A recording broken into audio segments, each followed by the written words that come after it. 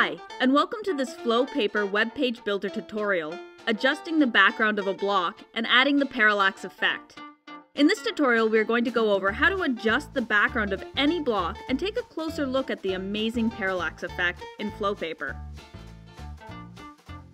Begin by selecting the block you would like to adjust. You will know it's selected because in the top left corner the label will appear. Head to the right-hand menu and look for the background section. Here you can make all of your adjustments. You can change the background color, or you can add a background image to your block by selecting Browse.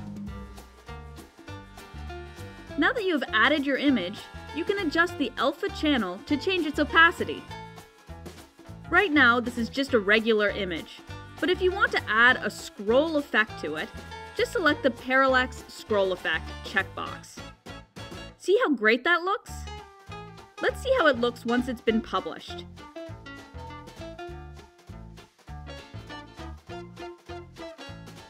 Wow, it's even better as a finished product.